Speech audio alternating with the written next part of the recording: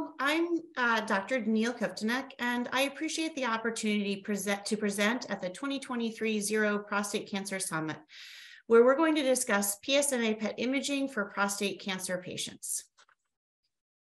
Just a few housekeeping items before we get started. This presentation does not contain medical advice, and remember, always talk with your doctor regarding medical questions.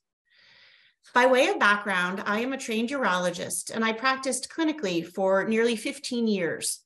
Currently, I'm serving as the Medical Director, Global Medical Affairs at Lantheus, where our corporate mission is to find, fight, and follow diseases such as prostate cancer. At Lantheus, we firmly believe that better insights mean better decision-making, and I believe that this can ultimately improve patient outcomes.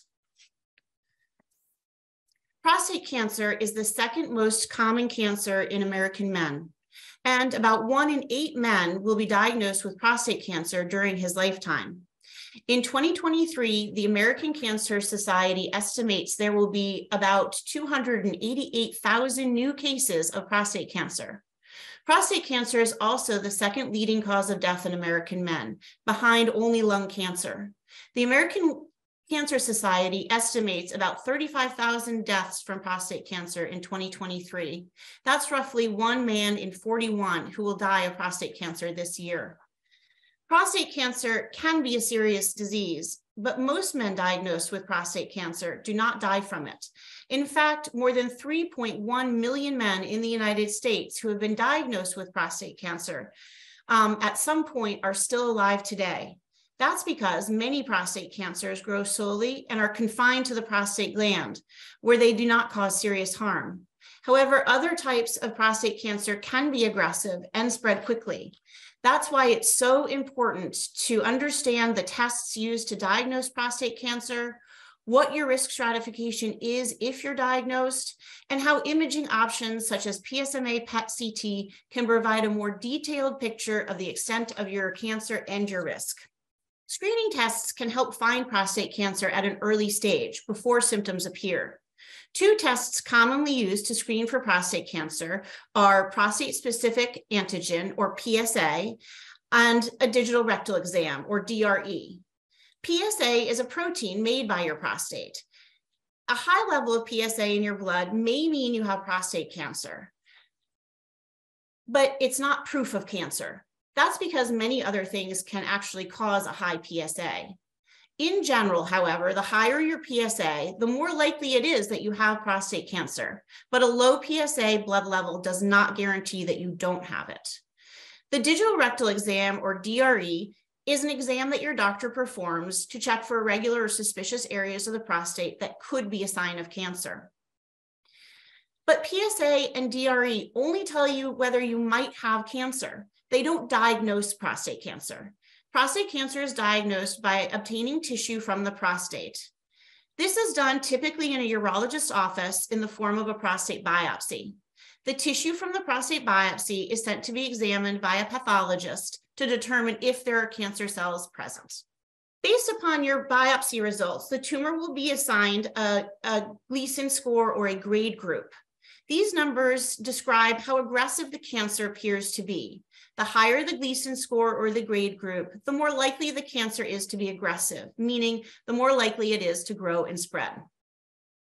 Information about the cancer, such as the T category, your initial PSA level at time of diagnosis, your Gleason score, grade group, and other results from the prostate biopsy can then be used to determine your risk group.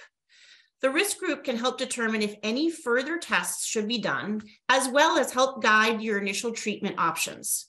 Cancers in lower risk groups have a smaller chance of growing and spreading compared to those in higher risk groups. Currently, patients with intermediate unfavorable, high risk, or very high risk prostate cancer are candidates for further diagnostic imaging. Diagnostic imaging may help gain a more detailed picture of the extent of the cancer and your risk by giving a better sense of where the cancer is and how many tumors there are to make sure you get the right kind of treatment. As I mentioned on the previous slide, diagnostic imaging is often considered for patients with intermediate, unfavorable, high risk, and very high risk prostate cancer. Standard or conventional imaging techniques include bone scans, computed tomography or CT, and magnetic resonance imaging or MRI. CT uses X-rays to take pictures inside the body with a computer. It then combines those pictures into a single detailed image of where the cancer may be or have spread. MRI is like CT, but it uses strong magnets to take pictures inside the body instead of X-ray. It's useful for seeing cancer in soft tissue within the prostate and areas near the prostate. Bone scans work with an injection of a tracer that highlights cancer cells in bone. Positron emission tomography, or PET, also works with a tracer. This highlights cancer not only in bones, but also in soft tissues, making it easier to see where the cancer is located and what parts of the body it may have spread to. PSMA PET scans use a tracer that targets prostate-specific membrane antigen, which is overexpressed in prostate cancer cells. And where standard or conventional imaging may have limitations, PSMA targeted PET imaging has been shown to provide more accurate information. Here's a comparison of the different imaging options: PSMA, PET, CT, MRI, and bone scan. And I'd like to highlight that PSMA PET can detect cancer in bone and soft tissue, whereas bone scan can only detect cancer in bones. Furthermore, PSMA PET CT can detect smaller tumors than CT or MRI, and PSMA PET can detect tumors when PSA is at very low levels. This is important for patients undergoing staging prior to definitive treatment who are suspected to have metastatic disease, and also in patients with a history of prostate cancer who are suspected to have a recurrence based upon a rising PSA. And this is important because diagnostic accuracy in detecting disease extent leads to better therapeutic decision-making. We reviewed some of the prostate cancer statistics a few slides ago. In addition to the incidence of prostate cancer and the mortality rates, we also know that there is a 5-year relative survival rate of 98%. However, treatment intended to cure prostate cancer, either surgery or radiation, can fail, and up to 50% of men can experience disease recurrence, meaning the prostate cancer comes back. In prostate cancer, recurrent disease is often diagnosed because PSA levels begin to rise. In order to confirm this recurrence, patients may have additional testing, including biopsies or diagnostic imaging. In patients who have a rise in PSA after treatment for prostate cancer, PSMA PET can provide critical information about recurrent disease, its distribution in both soft tissue and in bone. And this can be done when it's in smaller sized tumors and at lower PSA values, allowing earlier treatment and hopefully improve patient outcomes. This slide shows the most common sites of prostate cancer spread, or metastasis. Unfortunately, some men already have metastatic disease at the time of initial diagnosis. And as mentioned on the previous slide, some men develop metastatic disease after treatment that was intended to cure. Regional metastasis is when prostate cancer spreads outside the prostate within the pelvic area. Distant metastasis is when prostate cancer spreads to bones or other parts of the body. Treatment of metastatic disease depends on an accurate assessment of the sites and extent of tumor spread. And again, this is where PSMA PET CT can provide critical information on disease distribution, again, in both soft tissue and bone, in smaller tissues and at lower PSA values in patients with metastatic and or recurrent prostate cancer, which could lead to better treatment and improve patient outcomes.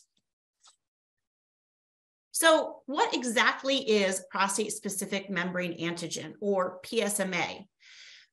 PSMA is a protein that is found inside normal prostate cells. PSMA, however, exists on the outside of prostate cancer cells. And as you can see in this image, There is an extracellular portion of PSA, there's a transmembrane portion, and there's an intracellular portion. PSMA is also overexpressed in both primary and metastatic prostate lesions. PSA does have some normal limited organ expression, which is important for the doctors who are reading or interpreting your scans to know. PSA versus PSMA can be confusing. And as I mentioned before, PSA is used as a screening test for prostate cancer and also for monitoring after treatment. Both PSA and PSMA are made in the prostate, but PSA is released into the bloodstream, and circulating levels of PSA can be affected by factors like exercise, intercourse, or urinary tract infections. Can also be affected by just an enlarged prostate. PSMA is not impacted by these factors. It is not released into the bloodstream. And since PSMA is overexpressed and is on the outside of prostate cancer cells, it's considered an excellent and reliable target for detecting cancer. So how does PSMA PET-CT work? Well, PET, or positron emission tomography, computed tomography, is a type of diagnostic imaging that works with the injection of a tracer. That's a material that binds and tracks to PSMA on the surface of prostate cancer cells. When the tracer binds to PSMA, a tiny subatomic molecule called a positron is released. When this positron collides with an electron in the body, energy is released, and that energy can be imaged. PET systems then have sensitive detector panels in the camera to capture these emissions from inside the body, and they use complex software to triangulate the source of these emissions, creating 3D images of the tracer concentrations within the body. PSMA PET is well tolerated because the dose of radiation is low and there are no known long-term risks.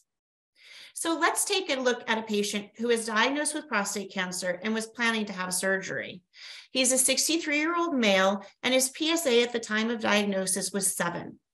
His Gleason score from his biopsy was 4 + 5 = 9 in 13 of 16 cores that were positive.